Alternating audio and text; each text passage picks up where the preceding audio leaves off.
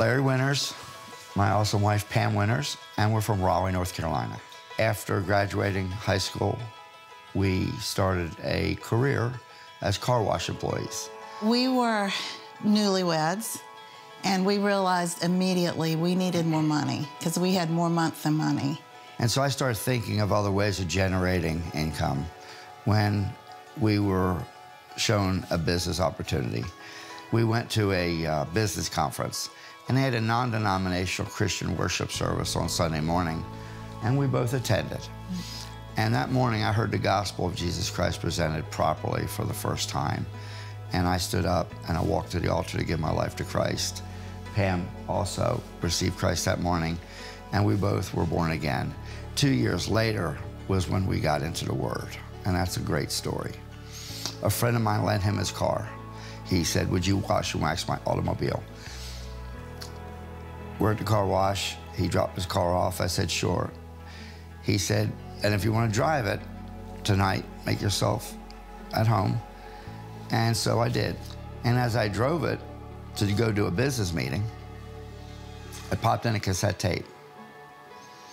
And it was the first time in my life I ever heard Kenneth Copeland. And it was like water to a thirsty man in a desert. I could not believe what I was hearing. For the first time, I heard that it was okay for Christians to prosper, for Christians to win. For the first time, I heard about Christians being victorious and having dominion. And this one little cassette tape blew me away. I listened to it multiple times on that little trip I took. And so the next day, when the man who lent me his car came back, he said, "What'd you think of that audio? What'd you think of that cassette?" And I said, "It's the best thing I've ever heard in my life." He gave me a series called Authority of the Believer. And that's when our life began to change. Yes. In 1983, we were both working full-time. In 1984, I'm not. In 1985, I'm not. The car wash, they let me go, so to speak. But when I left the car wash, I left a steady income. We didn't have any savings. Right. We didn't have any resources. That's when the financial troubles, if you will, really set in. We had pretty much hit rock bottom. I mean, as bad as it could get. We were actually in dumpsters at the end of a weekend golf tournament collecting aluminum cans to keep the lights on and keep our dream alive. And the entire time, we were putting the Word in. We were putting Kenneth's encouragement in. We were listening. We weren't just listening, we were immersing ourselves. It was all the time. And Victory magazine would come into our home, and that would be like my lifeline. I would read it from cover to cover. Over and over. Over and over, because that's all I had. And it was just such a blessing in our life, and our life began to change, and then all of a sudden it changed very quickly. But in 1985, we made less than the poverty level.